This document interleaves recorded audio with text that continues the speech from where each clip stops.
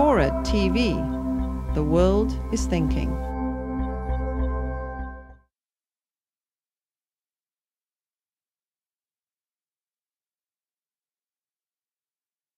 Good morning. My name's Bruno Waterfield. I'm the Brussels correspondent for the Daily Telegraph, and I'm going to be chairing and moderating this session this morning, looking at Israel after 60 years and asking what happened to the Zionist dream. What I'd quite like us to do in terms of the discussion and how we approach it is to be quite reflective, to look at Israel and to look at Zionism in an objective but critical way, actually as if we were dissecting any other aspect of Western thought or any other development in terms of the state or the British state in terms of its internal dynamics and external relations. So that's the kind of frame or the mindset in which I think it would be good if we approached the debate. So we think about Israel in relation to its own founding principles, into its undeniable energy in terms of building something completely new, perhaps the most modern of the Western states. I want us to think about the ideas of Zionism as disparate of all the different trends in Enlightenment thought, and to think about some of the reactions against it. I want us to think about Israel and some of its troubled relations and compromises with foreign powers, particularly Britain and the United States. And I also want us to think about, and I'm sure we'll discuss, Israel's relations with its Arab neighbours. And by doing that, I think we can start to really think about what Israel means today after 60 years and what it means to be Jewish, and also to think about how it is that Zionism, that was once a very modern, very exciting idea that came from the oppressed in terms of emancipation, has now come to be associated with oppression and the opposite of its original roots. And I think we really think about some of those issues and really listen to some of the very, very good speakers we've got today. We can really start to come to terms with what Israel means today and what it means for the future.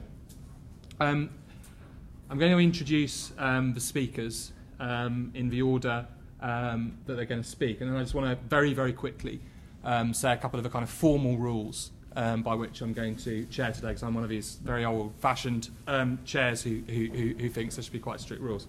First of all, this morning we'll be hearing from Professor Asher Susa, who is the Director of External Affairs of the Moshe Dayan Center for Middle Eastern Studies in Tel Aviv, and he's the editor of Challenges to the Cohesion of the Arab State. After that, we'll be hearing from Karl. Karl is an often trenchant commentator on Middle East politics and culture, and he's also founder, member and writer of a manifesto towards a new humanism in architecture. Then we'll be hearing from Avi Shlaim here, who is Professor of International Relations at the University of Oxford, a Fellow of St Antony's College, Oxford, and author of The Iron Wall, Israel and the Arab World, and Lion of Jordan. And finally, we'll be hearing from Ned Temko, journalist and commentator at The Observer, former editor of Jewish Chronicle, former chief Middle East correspondent for Christian Science Monitor, and author of To Win or Die. They're all going to speak for roughly between 7 or 9 minutes. I'm going to be quite tough with them in terms of that speaking time. We will then maybe take a few points between ourselves on the panel and then open it up to the floor. What I want to do is to try and get as many points in. I want people to be, if necessary, get a chance to make a couple of points. So I'm going to really be tough and limit contributions to the floor to 90 seconds. When I go like that, it's time to start shutting up. And when I say stop, it would be good if you could stop, and that will enable me to get as many points as possible in and to bring the panel to and fro in the discussion so that we can really get to grips with some of these issues and you have the chance to interrogate some of our panelists. So let's begin. Professor Asher-Susa. Well, thank you very much, and just a word of thanks to the organizers for having invited me to participate in this very distinguished panel with such distinguished speakers alongside me here. In reference to the question posed, what has happened to the Zionist dream, I'd like to make in the 7 or 8 minutes that I have 5 or 6 points that I will make very telegraphically. First of all, what is Zionism? Zionism is a term that has, I think, been distorted in the eyes of many for some decades now. I am a Zionist by the way I define myself, which means that I am a Jewish nationalist who believes in the right of the Jewish people to self-determination like other peoples. Has Zionism achieved its historical objectives? If the objective was to create a state for the Jews and to allow the Jews to exercise their right to self-determination, this dream in most respects has been fulfilled. The anthem of Israel and the anthem of the Zionist movement spoke about being a free people in our country. Liot am chofshi ba'artzenu, as we say. And we are a free people in our country, and that achievement was made against the odds, to put it mildly, in rather difficult circumstances. Obviously, there have been and still are a host of problems inherent in the fulfillment of the Zionist enterprise. To discuss that, which I think very often the media does not discuss, there are 2 contexts in which this Zionist enterprise has operated, which we should bear in mind. One cannot understand what drove the Jews to seek this fulfillment in a sovereign state of the Jewish people without understanding the European context of the Jewish predicament at the end of the 19th and the early 20th century, and then later on to the horrific results of the Second World War. It really still is very difficult to understand what makes the Jews tick unless one understands their desire on the basis of their recent past to achieve a dignified existence, to live as a collective in dignity in a state of their own. The other context that one has to bear in mind is that this Zionist pursuit has resulted in a horrendous, tragic conflict between the Jews and their neighbors. And one cannot understand much of what Israel is today without bearing in mind that the whole project has been fulfilled in a state of almost incessant conflict.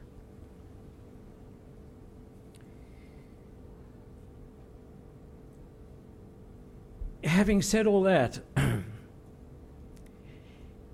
just as in my opening remark I mentioned that the aspiration of the Jews was to be a free people in their own country, this will never really be fulfilled to its utmost until the Palestinians are a free people in their country too. What is really at the root of the tragedy here is the incapacity, or what has proved to be so far the incapacity, of these 2 legitimate national movements to express themselves simultaneously, one alongside the other, rather than in interminable conflict between themselves. And the rest I will leave for discussion. Well, that was admirably brief. Karl. Yeah. I hope I can be as brief. I too would like to start by answering the question posed by the title of this session. And I would agree that that dream has culminated, the Zionist dream has culminated in the foundation of the State of Israel, which is an independent and functioning state regardless of our opinions and personal opinions about it and its legitimacy and towards its policy. It's an independent functioning state. However, there's something very specific about it. It's a state that doesn't have stable borders yet, and these are open to interpretation, a point that I'll come back to later. That is the simple part of the answer to the question. The more complex part, I think, is that by any objective measures, and I'm taking your instruction very seriously, Bruno, by any objective measure, Zionism today is over as a political project. Let's not kid ourselves.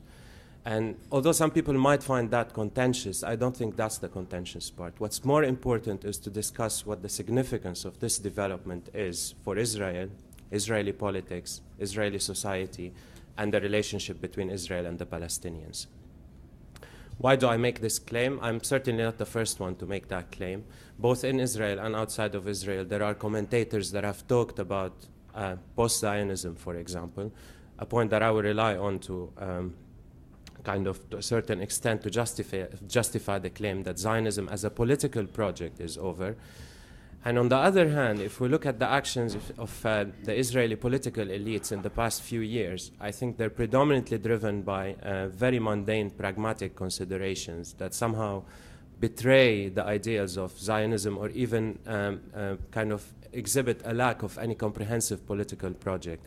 I'll take these 2 points and develop them a little bit and then discuss the significance of that transformation. Let me start first by, if you like, this particular way in which Israeli foreign, let's not call it foreign policy, attitude towards the Palestinian problem in particular has been playing out in the last few years. And take two things like the withdrawal from Gaza and the security wall in particular. And it seems to be, if you kind of collect these decisions together and look at them, what seems to be emerging is a picture of politicians that are acting out of pure fear of a potential Palestinian and Arab demographic superiority within Israel and the occupied territories. And there's a last-ditch attempt towards consolidating the territory of Israel before an anticipated two-state solution, a de facto two-state solution, and not a negotiated one. And this, to my mind, particularly when you see what the withdrawal from Gaza signifies, is a far cry from the ideological kind of tenets of Zionism and that how shaped the policies of Israel in the past. Putting that to aside, let's look at this kind of notion that Israel today is going through its post-Zionist phase, which is an idea that's been proposed a few years back, and there's been a lot of books written about it, and it's been discussed a lot. And it took a little bit of a setback after the Intifada, but it's still out there. And the idea is that Israel is kind of transforming itself now to becoming a more democratic and pluralist society. And there's a healthy critical engagement with the history of Zionism and how Zionism was founded on certain ideas. But I think the conclusions that what's happening now, the abandonment of these ideas, means that Israel will become this democratic state, are not necessarily correct. And if we examine the language that's used to describe this concept of post-Zionism and why it would lead to a better Israel, or a different Israel at least, they rely on concepts such as pluralism, multiculturalism, human rights, which are all imported from contemporary Western sociopolitical parlance. But they do not have any specific political context, or they're not embedded in a larger political project. They are used completely as abstract notions, and somehow reflect the wishful thinking of a particular class of leftists in Israel that they can reshape Israel by this engagement with these ideas. But these ideas in and of themselves could also be dangerous. If we take the notion of multiculturalism, for example, which is something the West is I think, have experimented with, and the way it plays out in in Israel is not only seen as the way to orchestrate the relationship between Jews and Arabs within Israel, but it's also now a way to orchestrating relationship between one Jewish group and another. For example, the attitude towards immigrants from Arab countries, Jewish immigrants from Arab countries, or immigrants from the former Soviet Union is characteristic of that, where there's no longer the idea of a greater collective. It's more about this orchestration between relationships between different cultural groups. And if you look, for example, what happened about a week ago in the negotiations between Levni and Shas party, and both parties claimed that the negotiations failed because of these great ideals, refusing to put Jerusalem on negotiation table and all of that, it was the far more mundane issue of child stipends. And it's really like a parody of the culture wars that we see in America and other Western countries, whereby if you like, politics becomes this real mundane issue of discussing budgets and policies and forgets completely any kind of grander vision. So what I tried to say is in both kind of the behavior of the political elites in Israel, both in power and outside, there is a lack of any kind of conceptual framework or a political project today, and there's much more either pragmatic or a wishful desire for transforming things. Why is that problematic? Very quickly, on two levels. One, in terms of the relationship of Israel to its neighbors. We've seen in 2006 a catastrophic confrontation between Israel and Hezbollah, which was catastrophic for both countries. And it was an illustration of when violence becomes an end of itself and is not backed up by any specific political ideas or political project or political aims, as would have been characteristic of all Israel's wars in the past. Even the catastrophic invasion of Lebanon in 1982, Sharon had a clear idea of transforming the whole Middle East by this crazy idea, but it was driven by a very clear political idea. Today, because of the lack of that political framework, unfortunately what happens is violence escalates out of any control and nobody knows why it should stop or when can it stop, and this is quite detrimental. It's also detrimental within Israel itself to the kind of the emergence of a new sense of politics that can take Israel into this next phase and restore a sense of justice to its relationships with the Palestinians. A lot of my fellow Arabs would like to think that these divisions within Israel would lead to its downfall. I don't share that idea. But the concept that, but the concept that somehow we would replace a national sense of politics and a national political project with this fragmented Western model of multiculturalism will only lead to a weakening of politics, a sense of politics in Israel.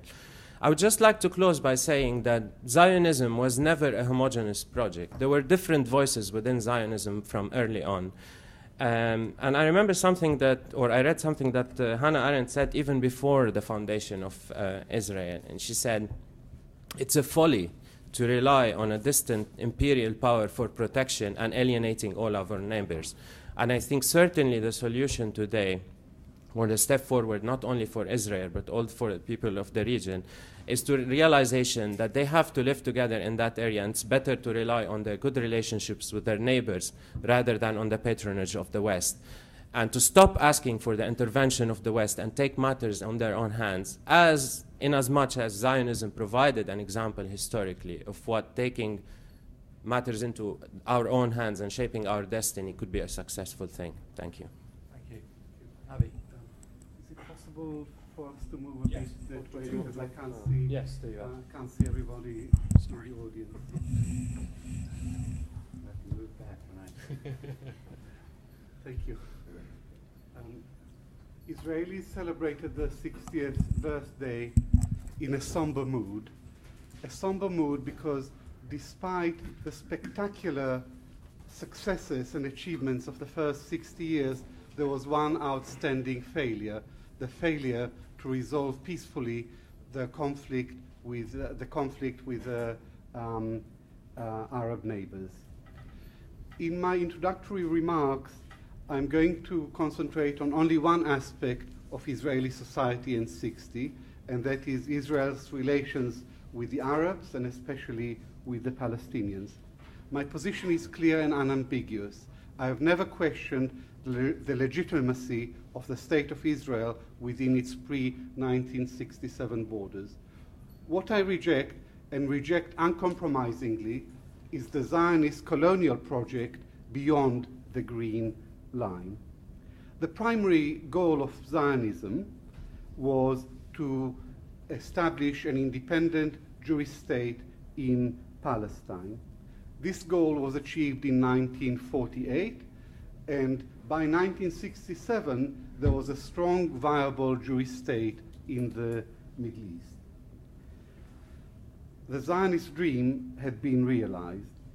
The June 1967 war changed everything. It derailed the course of Zionist history. It reopened the question of the territorial aims of Zionism. And secondly, for the first time, Israel was able to offer its neighbors something in return for peace, territory. And all international peace plans since 1967 have been based, or most of them have been based on UN Resolution 242 and the principle that it encapsulated of land for peace. But after the spectacular military victory, Israelis became more interested in land than they were in peace, especially on the Eastern Front. Religious messianism combined with secular nationalism to produce the Greater Israel Movement, Gush Emunim, and the settlements in the occupied territories. Let us be clear about this.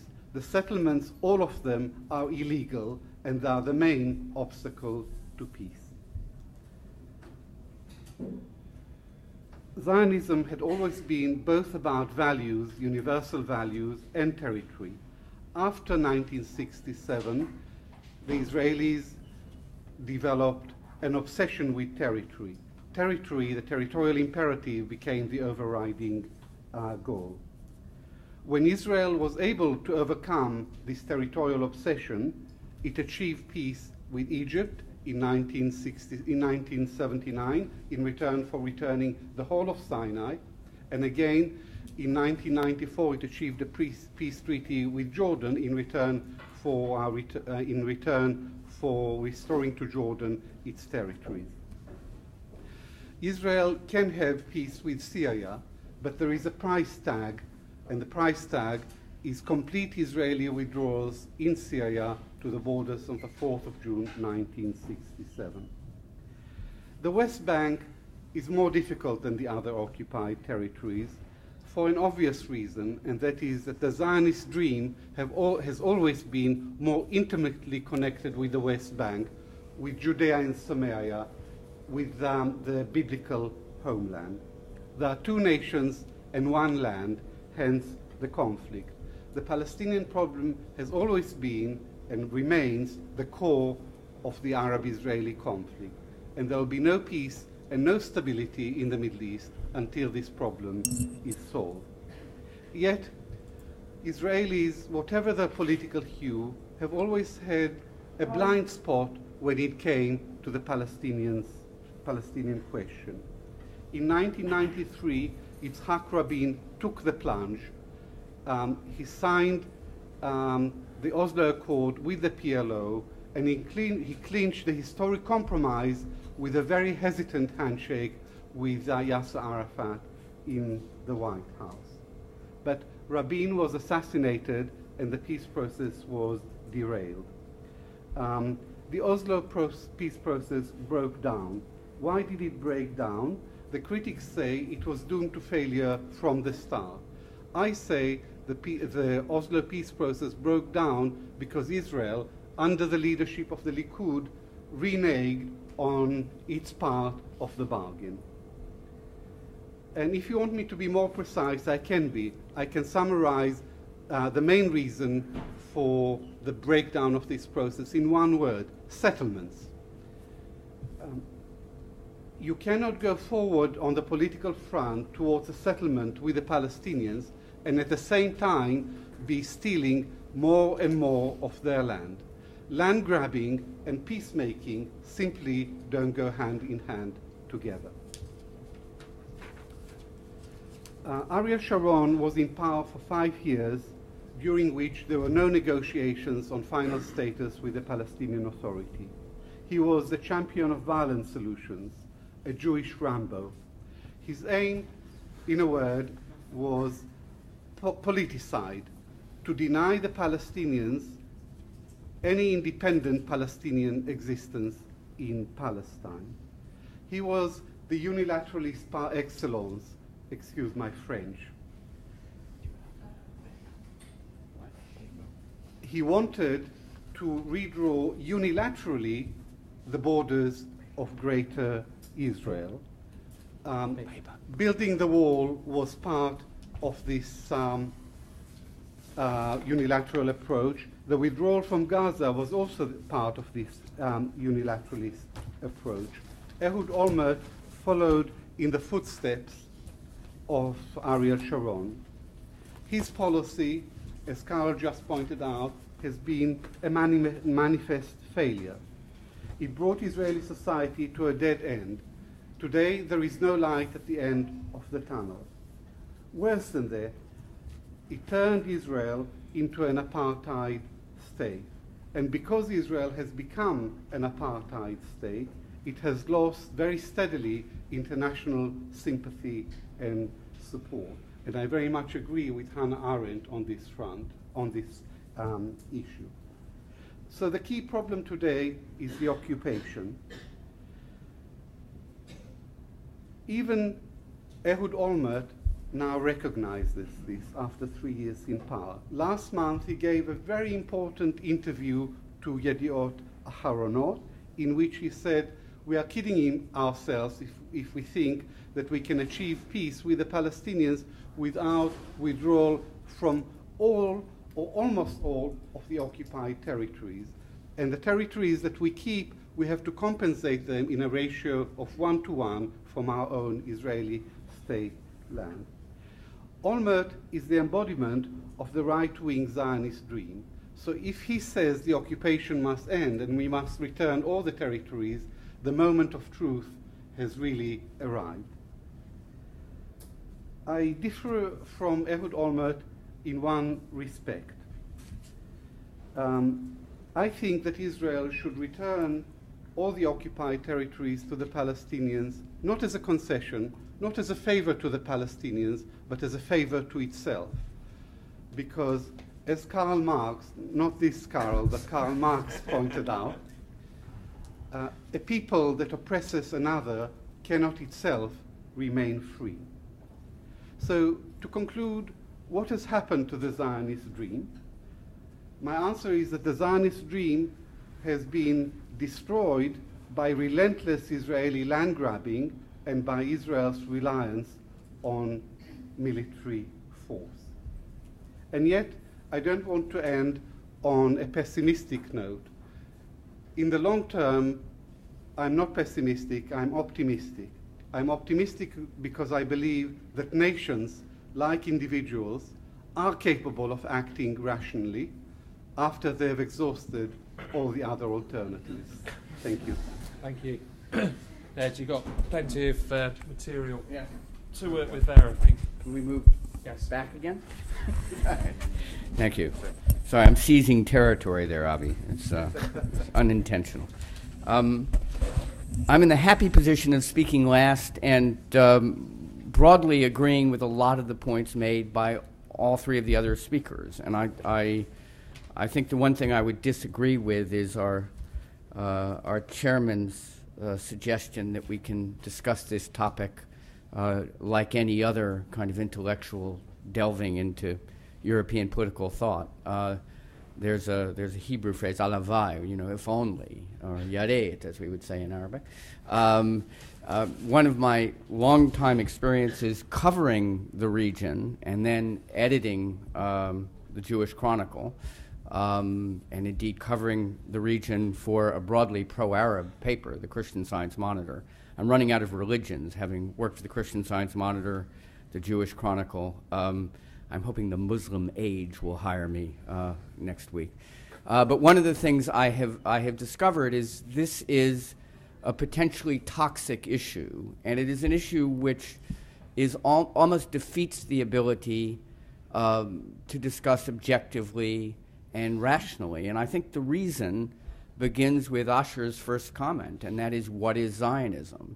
and it was picked up in various ways by Karl and then by Avi, and that is that Zionism as a defining principle almost has lost its value as a subject for discussion because it has changed so dramatically over the last 6 decades. But more than that, and this is a point I'll come back to in a few moments, because one of the great weaknesses of Zionism, along with its many other strengths, was its failure to define some of its core principles at the beginning. And Karl explained partly why that was. Zionism was a nationalist movement that had many strains, and it had many strains both in terms of simple politics, that is, ranging from Jabotinsky on the right wing to other thinkers on the far left. It had a huge divide on religious grounds. I mean, one of the great ironies of this topic, I mean, we're in a largely secular left-wing kind of audience here, but when I was asked to join this panel, I said, of course, I'd love to. And I'm not, it should be said, I went to Church of England schools. I'm not the chief rabbi. But this was originally scheduled for Saturday, the Jewish Sabbath. And one of the interesting things, I mean, that's neither here nor there, except that it's a wonderful echo of one of the problems in defining Zionism. And that is, if you ask a religious Jew, what is Zionism? It is deeply caught up in return to the biblical homeland, as Avi was saying, in Judea and Samaria. Equally, all the kind of philosophical energy from the beginning of Zionism as a nationalist movement was not religious at all. I mean, Jabotinsky was right-wing. Jabotinsky was not religious. He was a polymath, brilliant Odessa secular Jew who was a leading Zionist thinker. Herzl was not someone who had a religious upbringing. He was an Austrian journalist who came to Zionism from covering a trial in Paris that put him in touch with a sense of European anti-Semitism. And I suppose the central defining, and I must declare an interest. I declare 2 interests, and then I will wind up. The first interest or background is, even though I'm a great admirer of Avi, and I will allow Avi and Asher to debate as one Israeli to another the issues of whether Israel is an apartheid state, et cetera, et cetera. I'm sure you'll have something to say on that, one way or the other. One of the dangers of a broadly Jewish discussion about Zionism is that you become very Israelocentric. And one of the things I disagree with Avi on is this notion that even if you accept all of the principles of Avi's argument, and broadly I don't disagree. I think settlements are a huge problem. I think they are if not the principal obstacle, or were, to a peace process, a workable peace process with the Palestinians. My introduction to the Middle East was not covering Israel. It was covering Lebanon and the Arab world during the late 70s, living in Beirut. I, for many years, spent a lot more time with Yasser Arafat and George Habash and their aides than any Israeli leaders or ministers.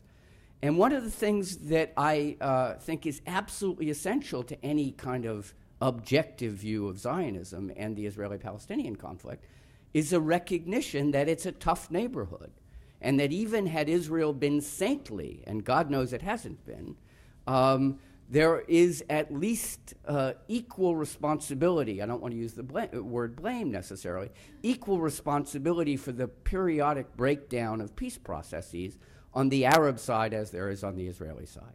Now, my final comment and my final interest. My late father-in-law, as it happens, even though I'm not Israeli, my wife is, and her late father was actually a member of the first Israeli Knesset, and was a little bit of a nudnik, as they say in Yiddish, a brilliant one. But he had a central kind of burning philosophical argument with Zionism. His name was Hillel Kook. He was the nephew of the former chief rabbi of Palestine. And he felt very strongly, and I found this moving both intellectually and convincing intellectually, that one of the problems, the key problems with the Zionist project from the start, was a failure to define what you meant by a Jewish state, and to define in a Zionist context a sense of Israeli identity that was separate from being a Jew in Israel. And his argument, he, oddly enough, with Jabotinsky's kid in the first Knesset, argued very strongly that one of the early failures of the Israeli state was to write a constitution. I'm almost finished here. And his argument would be, were he alive, and I think it's very relevant to sort of a 60th anniversary discussion of Zionism, is that if you don't, as a founding principle, give a sense of Israeli statehood that embraces both secular Jews or non-Orthodox Jews on the one hand, and non-Jewish residents and citizens of the Israeli state, you in effect either force a kind of religious sense of Jewish identity, which not all Jews accept, not all Israelis accept by any stretch of the imagination, or you force non-Jewish citizens or non-Jewish residents to find another national identity of their own based on not being Jews. And I think to an alarming degree, that central issue of Zionism remains 60 years later to be defined. Thank you very much. I'm just going to ask the panelists a couple of questions, and then I'm going to throw it open to the audience. And first, I'd like to ask Asher, I mean, you talked about very eloquently about what Zionism means and what it is, but what about this other point that's come up is that, can a people who oppress another really be free? And other panelists have said that Zionism failed, quite catastrophically in some ways to define itself. So if you just come back on that very, very quickly, please. Well, I think I said in my opening remarks that in the Israeli anthem and the anthem of the Zionists before the State of Israel was created, that we hoped, as our anthem says, to be a free people in our own country, and I ended by saying that we probably wouldn't be until the Palestinians are a free people in their own country too. And I think that is true, and I think that the Israeli occupation of 1967 and beyond is one of the great catastrophes of the Zionist enterprise. And Israel will not be the state that we have always wanted it to be, we, the Jews, if this situation of conflict with the Palestinians continues. But having said that, one has to recognize, and this is the point I think that Ned was making, that I want to emphasize and put my position very much opposed to that Avi was making and that Karl was making. Israel is not alone in the Middle East. Israel does not control the Middle East. Israel is not alone in the manner in which the Arab-Israeli conflict has developed over the last century. It takes two to tango. It takes two to make peace, and when there were partners for peace with Israel, Jordan and Egypt, Israel made peace and gave up the territory. There is a necessity for this debate to overcome what I think has been from the outset its fundamental flaw. The Arabs and the Israelis are equally responsible players. Okay, well, in that case, I'd like to come back to you, Avi. You said that you could go as far as agreeing with Hannah Arendt that one of the problems of Israel's development has been this folly of linking its destiny to that of foreign powers, and I think we know who we're talking about. We're talking about the United States in the recent period, and in some of these discussions that we've been talking about the Arabs and the Israelis. We haven't talked about the foreign powers, the international solution there. So perhaps you could answer that. How is Israel going to step away from this dependency on international powers? And as well, what's wrong with the idea of a federal state rather than two states when you're talking about these territories, particularly in the West Bank? I can answer the question of Israel's relationship with foreign powers by saying that it's always been a cardinal tenet of Zionist foreign policy from the beginning to enlist the support of the preeminent Western power of the era. First it was the Ottoman Empire, then it was Britain, and Israel had an orientation on Britain. And after the decline of Britain, Israel has cemented a very close alliance with America. And the special relationship between America and Israel is at its highest and has been under the Bush administration. And the result is that never in history has there been less American restraint on Israel. Israel has been given a completely free hand to do whatever it wants by the Bush administration. But America hasn't been a good friend to Israel. A good friend tells you where you are going wrong. A good friend tells you to stop alienating the entire Arab and Muslim world. A good friend tells you to stop building settlements because it gets in the way of peace. America hasn't done that. So my conclusion is that Israel would have done much, much better from the beginning to try and reach an understanding, a negotiated agreement with its neighbors than it has to rely on imperial power. Okay. In relation to some of those points, Ned, you seem to be saying that the real problem of Zionism is its lack of definition, its failure to come up with the real idea of what a Jewish state was, and the kind of the kind of dead hand of the religious aspect.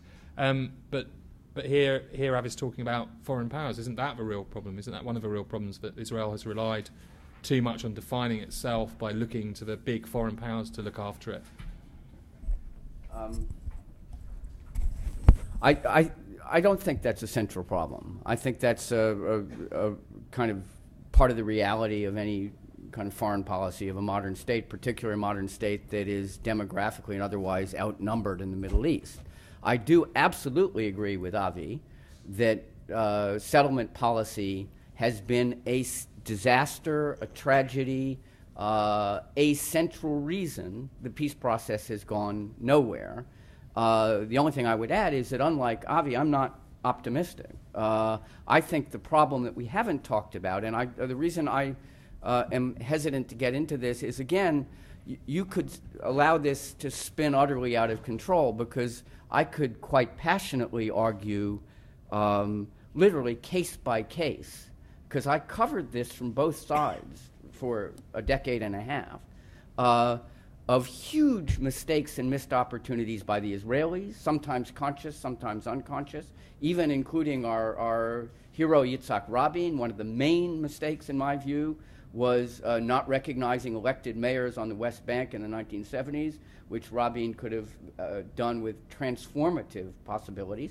But equally, I could give you a half dozen appalling, deliberate or otherwise, instances in which either Arafat, Syrians or someone. So I think we don't want to spin this out of control.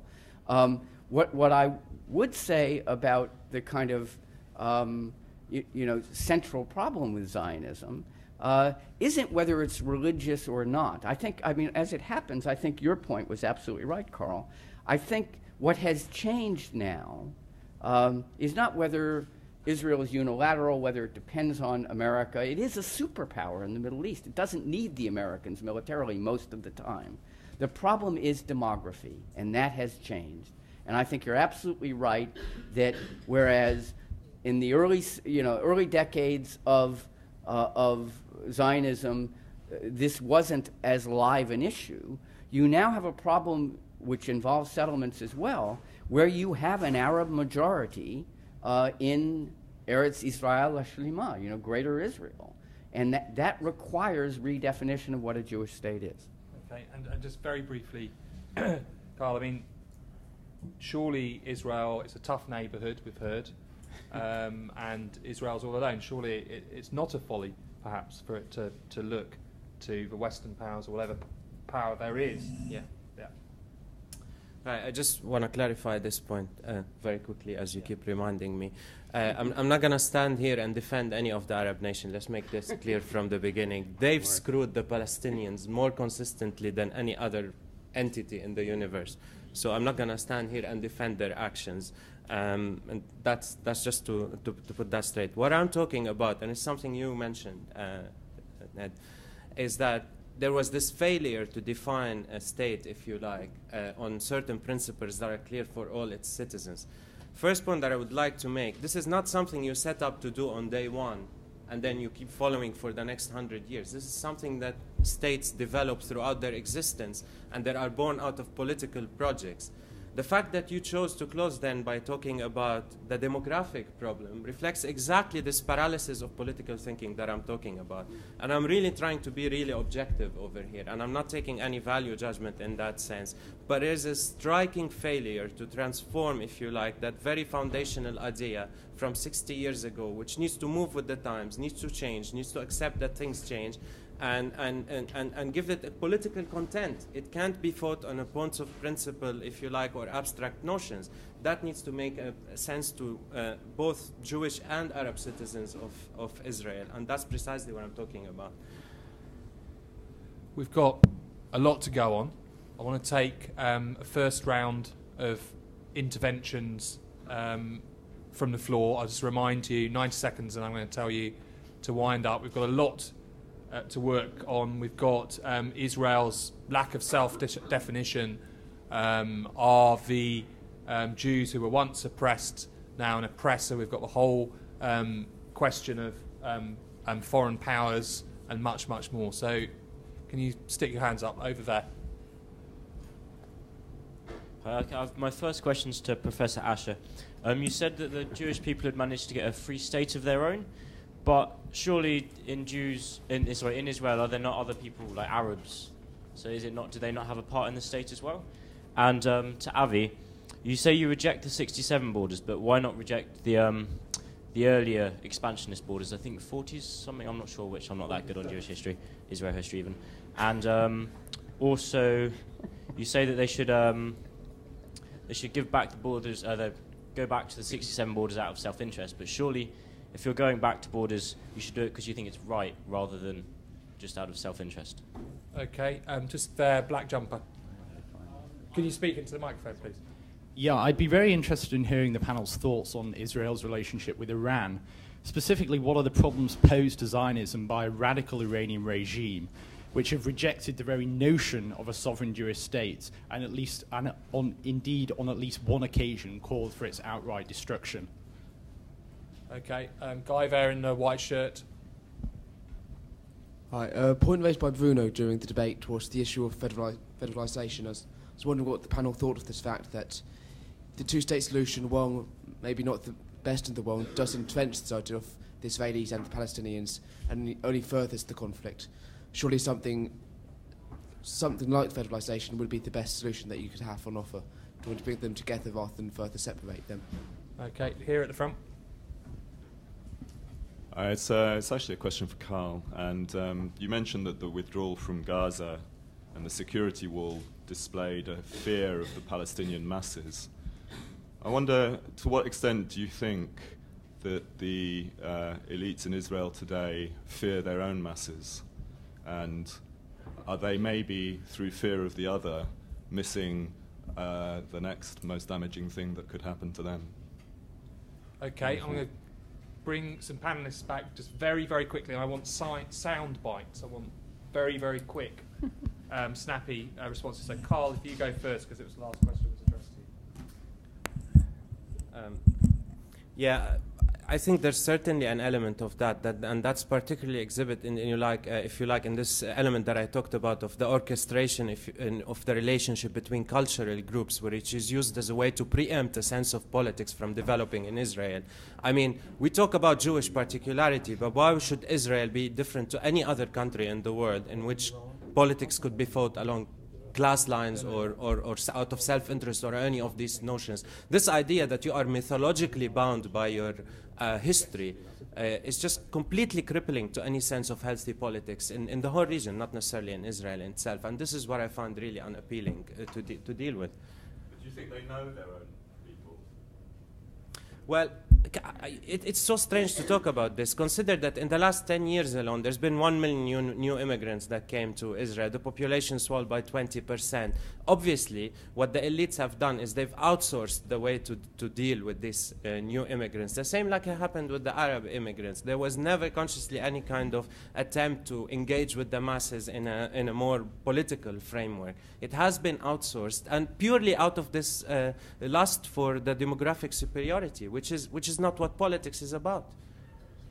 Actually, you'll come back on the question of Arabs in Israel. Yes. When the State of Israel was established, it issued a Declaration of Independence. And the Declaration of Independence, if you have a look at the text, was made on the day that Israel was founded, calls upon the Arabs in the country to participate in the state as free and equal citizens, despite the fact that the war with the Arab neighborhood was already in full swing. So the idea that Israel is a state that has a Jewish majority and defines itself as the state of the Jewish people essentially means that the Arab minority cannot enjoy full equality with the majority is, I think, a misnomer. There are many national states throughout Europe that have national minorities. What Israel should do, and I think this is time for Israel seriously to think about this, is to recognize the Palestinians in Israel, the citizens of Israel who are Palestinians, as a national minority, and to take the European Union Constitution on minority rights in the EU as the guideline for Israeli relations between majority and minority in the State of Israel. One point I must add about the security wall. You speak about the security wall as if 1,100 Israelis were not shredded in the buses and the restaurants by suicide bombers. The wall was not built because of demography. The wall was built because Israelis were being slaughtered on a daily basis by suicide bombers who used to take a cab into Israel, blast the Israelis in a cinema, and that was it. Since the wall has been established, the suicide bombings are over. So I suggest you see that in its real context and not in the one that has been fabricated here. Just very quickly, Avi, because it's come up again, and here in relation to kind of European-style solutions to national minorities, and sometimes where you do have two peoples living together in many European countries in one federal state. So rather than having two states, wouldn't it be better to have one federal state that could bring together Israel and Palestine? I think that's a very noble vision, federation, and I wish it were possible, but I don't think it's a realistic plan to go forward, because it wouldn't be acceptable to virtually all Israelis, whatever their political color.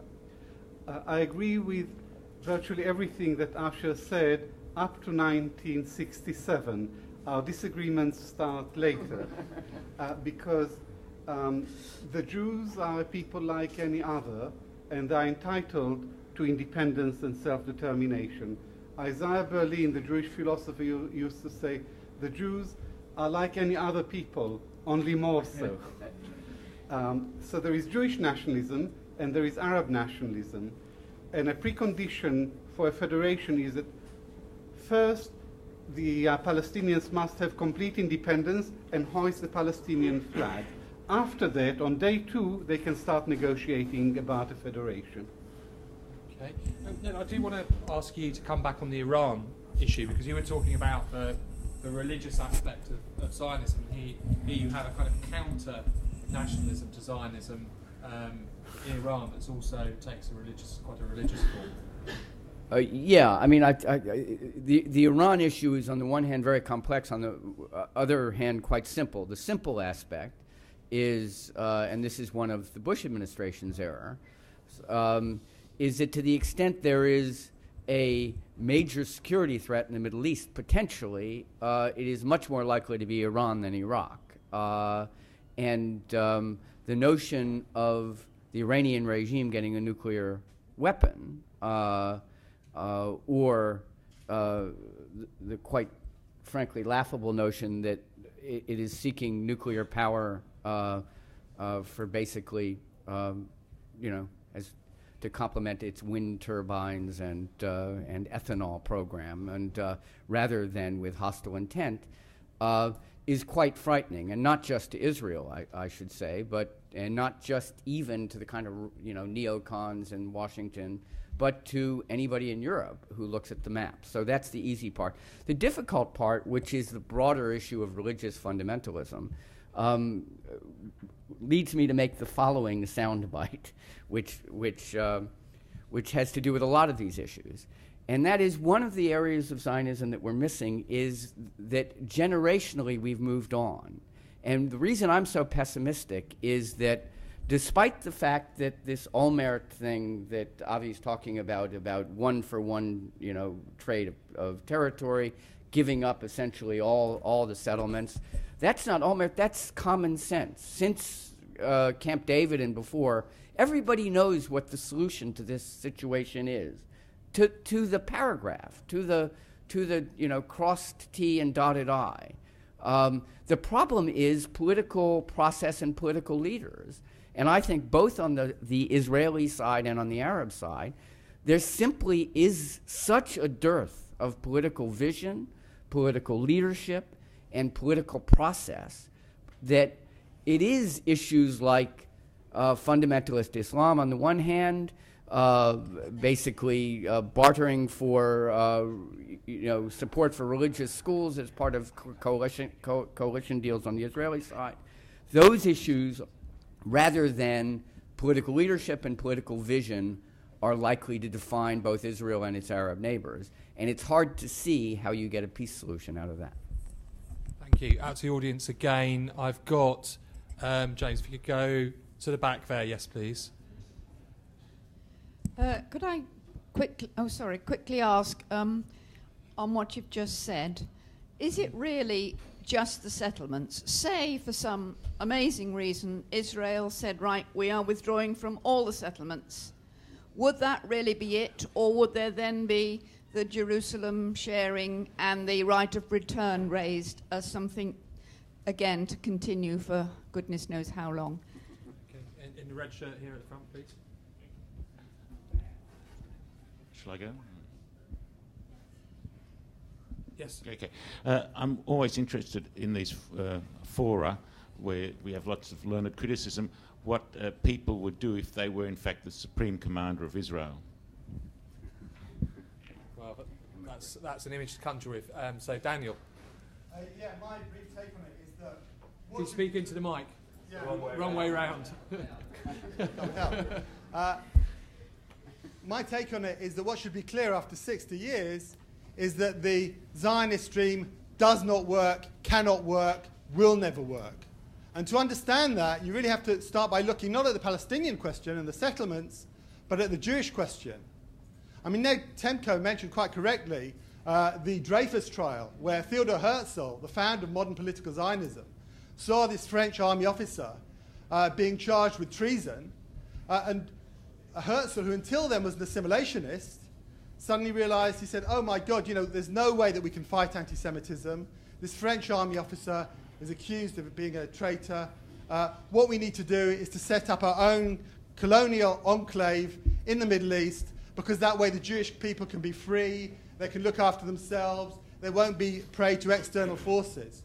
And of course that view became the mainstream view among the Jewish people because of the Holocaust. The Holocaust was a victory of anti-Semitism, and so not surprisingly, most Jewish people took up Zionism after the Second World War because of the victory of the Holocaust. The thing is, though, it doesn't work. Israel has not brought the Jewish people 60 years of peace. All strands of Zionism are united by that belief that somehow Zionism will bring them freedom and autonomy. But it just doesn't work. Not when you're living in a hostile neighborhood, as other people have put it. Not when you're dependent on the Western powers for patronage, as has been discussed. You cannot have that kind of freedom. In that situation, you're completely prey to not only hostility from the indigenous population, but if the Western power decides to dump you, which America may very well do, is already doing in relation to Israel, you're in trouble. So just to conclude, my conclusion would be not to focus on Israel, but to say we've got to campaign against Western intervention in the Middle East and against racial discrimination. That's the conclusion I would draw. Okay, red shirt there, and then Natalie. Okay, thanks. I'm fascinated by this idea that Israel doesn't really need the US, and I think it's the second biggest recipient of funding from the United States Agency for International Development. It gets more money than the whole of Africa put together. So if it doesn't need this money, why is it being given and what's it being used for? And secondly, in terms of equality of the blame for the Israelis and the Arabs, surely in the United Nations, nearly all the time whenever there's a resolution, it's blocked sort of about 160 to 4, the 4 always being the United States, Israel, like the Marshall Islands and Uzbekistan or something. So surely it's pretty much more on the onus on the Israeli side. Natalie? Okay, I was wondering if in some respects we could bring the discussion a bit more up to date about what Israel is about today rather than its mistakes of the past and the peace process and how to resolve it. Particularly Professor Susser, as a person living in Israel at the moment, I was wondering if you could perhaps address the point that Karl was alluding to in terms of the sort of overarching loss of confidence or loss of an overarching ideology on behalf of the political elite in Israel, and how that impacts on Israeli people's attitudes and commitment to the Zionist project. Because it seems to me that today a lot of kind of cornerstone institutions of Zionism are, if not in decline, then at least they're suffering from a lack of prestige and a lack of commitment, particularly the army, the IDF, which is falling, the conscription rate is falling, and it doesn't have the same prestige as it did in the past. But also other movements and institutions like the kibbutz movement, even the Aliyah movement, the reasons and character of the people coming to Israel at the moment are not the same as they were in the past. So I was wondering if I could have your comments on that. Right, I'm going to take a couple of comments for the panel. That was Natalie, who actually organised this whole debate, so a little round of applause. So, Asha, could you come back on those points, some of those points that she's asked? And again, very, very quickly, and sound bites, please. Well, I could give you a few sound bites on some of the other questions also, but I will just restrain myself and relate to this one.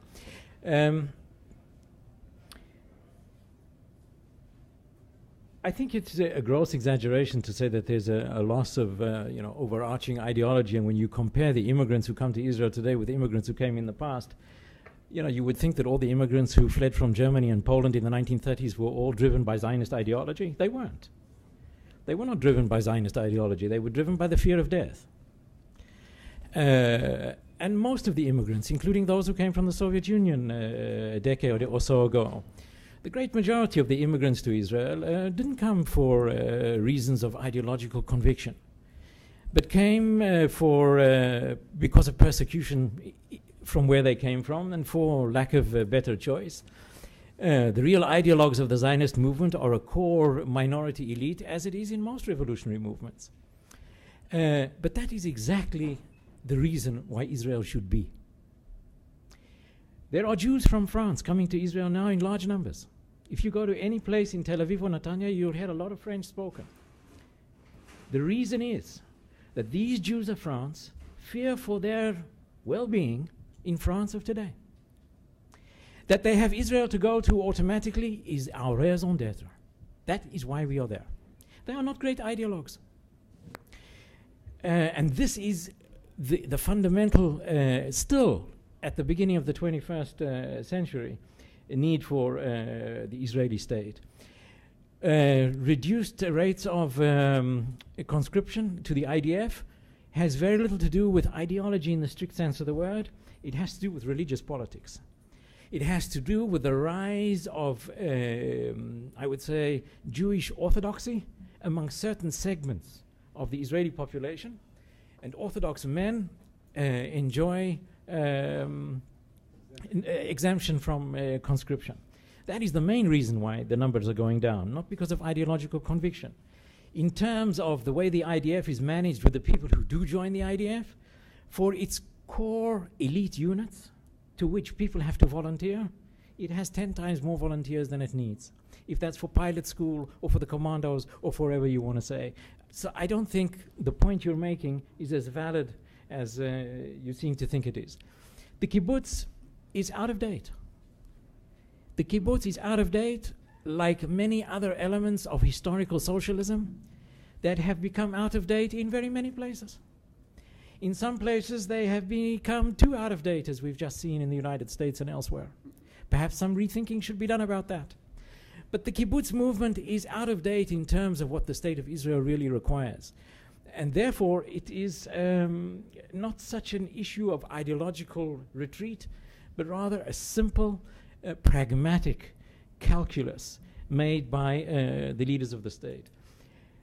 About the vision of the leadership, I don't think the leadership, much of it lacks the vision. It's not the vision that they lack, it's the guts.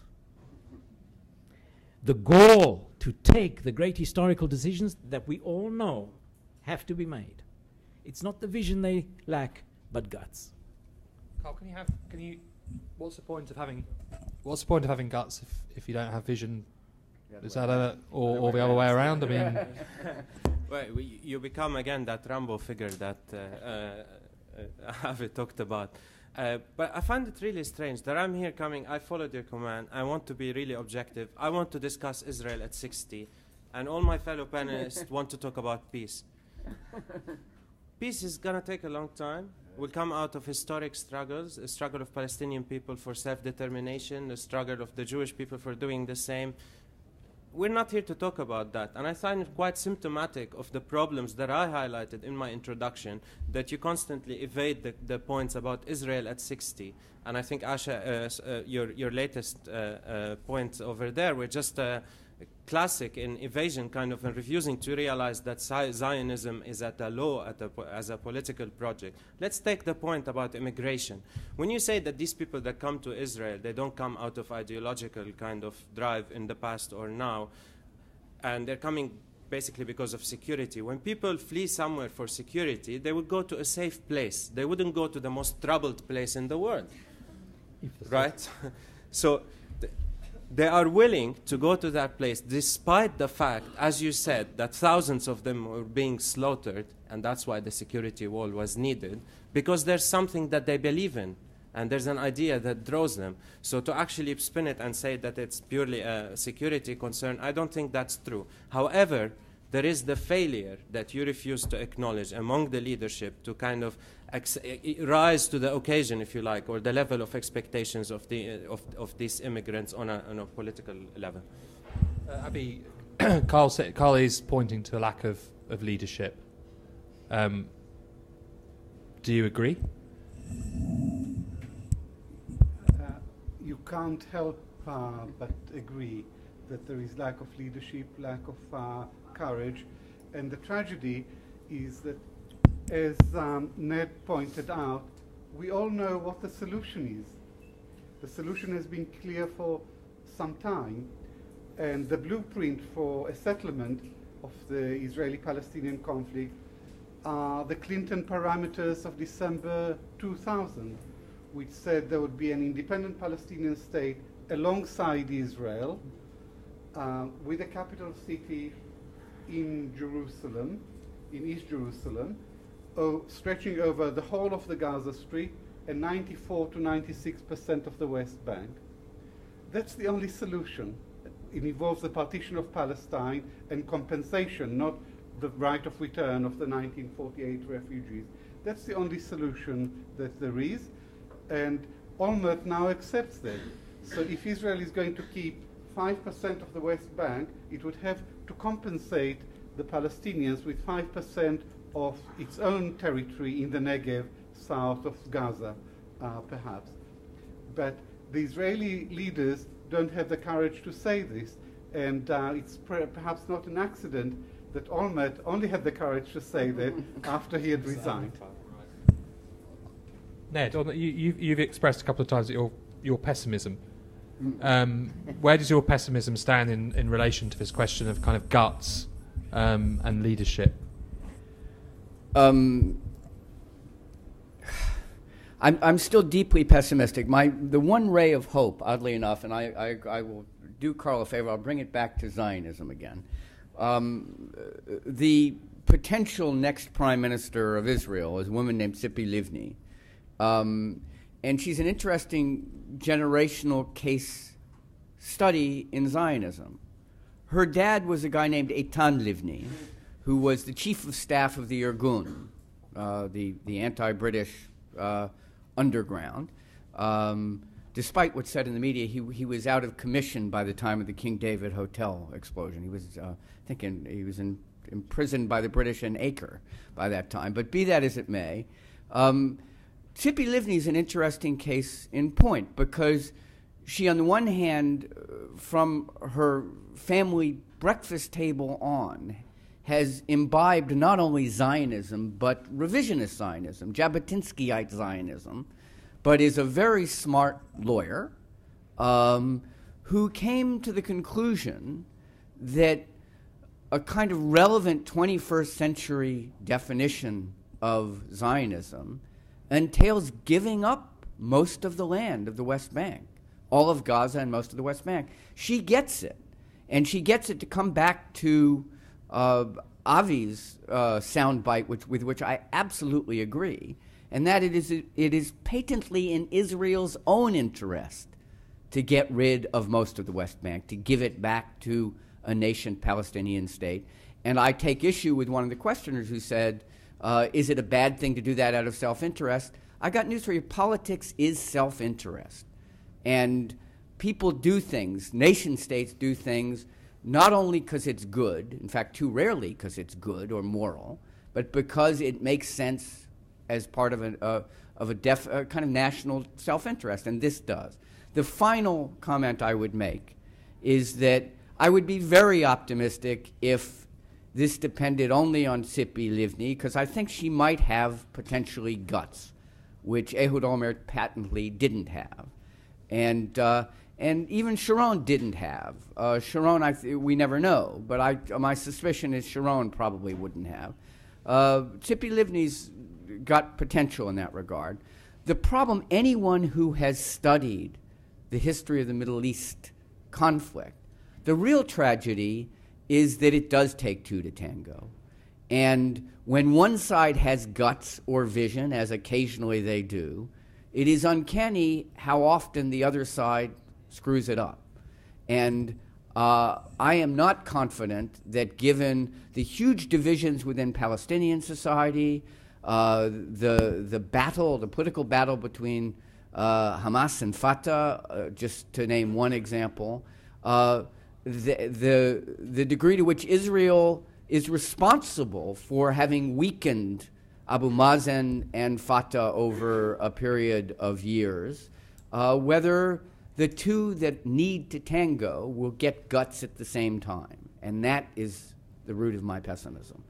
But can I just make one final thing? A riposte to Karl. Can you save it for something else? Because I want to get one more round of questions in, and then. Okay, but you can. But this really is a response to Karl. Karl, I understand your frustration about Jews and Israelis, in the case of the two other panelists, incessantly talking about Israel-Palestine when it comes to Zionism.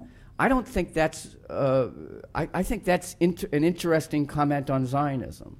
I think there is a consensus within Zionism now, and I think this is one of the encouraging things, is that despite the many successes of the State of Israel, I think Asher put it very well, that part of the Zionist project, the success of the Zionist project, is sorting out some sense of peaceful coexistence with this state's immediate neighbors. Right, can I see people who want to ask questions? I can start planning out. Can we have two microphones? Got one here. Can you take the woman just here in the middle? James, if you could kind of go round over there and take the woman who's wearing a scarf at the back. Want some more water? Is it mine? Okay. You seem to have highlighted only the conflict in Israel. Israel and conflict. I'd like Professor Sasser to talk about Israel, the country, and to hear about some of its fantastic achievements. If we can hear more about that, to understand the country and its people, and rather than just the conflict. Israel is not only conflict. Okay, and then at the back there, please. I have a comment and a question. Sorry, is this working? It is. Yeah, okay. I'd just like to introduce a personal story. My grandfather was forced out of what was then the coastal Palestinian town of Akka in 1948. He had to leave his house and his orange groves for nearby Syria, which he hoped would be a temporary measure.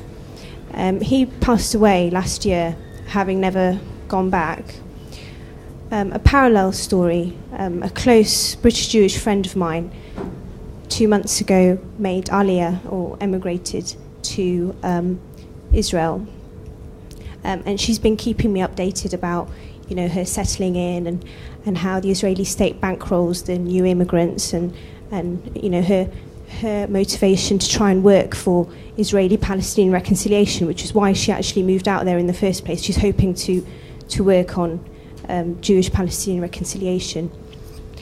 I'd like to ask the panel, in the light of truth and reconciliation initiatives in other parts of the world, such as South Africa and other parts of the world which have been blighted by ethnic conflict, one of the first stages of promoting reconciliation has been acknowledging the pain and injustice of the other, which in this context neither side have done. The Palestinians do not understand European history, and Zionism is an ideology which gains strength from the embers of European anti-Semitism. And also, Jewish Israelis do not understand the pain of the Palestinians. So I'd just like to put that to the panel. Could you give a microphone to the man in front in a white shirt? Thank you very much. This is a question for two of the panelists who said that everybody knows what the what the solution has to be. As I see it, everybody doesn't know, and the main people who don't seem to know are Likud and the people to the right of that in Israel. And even within the last couple of weeks, in fact, Netanyahu has said the Palestinians don't have to have a state. We can keep the settlements. Now, there is a real current in Israel, and it's in the mainstream political party, which doesn't seem to know. And isn't this one of the big problems? Over there, please. Yeah. Yeah, I was just wondering what the panel think about whether the situation in Israel with the conflict and with the threat, but also with like some undeniable abuse of human rights, what effect the situation has on strengthening or weakening Judaism and Zionism worldwide. Okay, we've got a guy over here in a green shirt. Is there anyone else who wants to make a point or ask a question? Put your hand up now or don't, basically. Okay. Okay, I would like to make 2 points. One of them is, I think in the Middle East, the secularism and democracy are in crisis. Let's not forget that establishing a state on a religious ground is dangerous. And let's not forget that Judaism is a religion. It is not a politics. It's not a nation. Why become a nation? So we have got the examples, the experiment of establishing a state on religious basis, such as Taliban and Iranian regime. They are dangerous. So this kind of vision for establishing a state on a religious basis is dangerous. And the Israel always claims that it is secularism and democracy. I think it is completely in contradiction with secularism and democracy. The second point is regarding making peace in the Middle East. I completely understand the winning of Hamas in Palestine is a democratic deficit, and it is dangerous for the whole of the Middle East. But in another hand, the Western powers and the Israel are making a huge mistake, which is they are not making negotiation with their enemies. I think the point of making peace and negotiation is with your enemies, not with your friends. I think Tony Blair is which makes a major mistake, which is as a Middle East peace envoy in the Middle East, is not willing to have a coffee with Hamas leaders, at least as a coffee and a lunch. So just to make a point that why Hamas is not willing to recognize Israel. It's not one giving them an opportunity to explain this point. Thank you. Okay, thank you very much.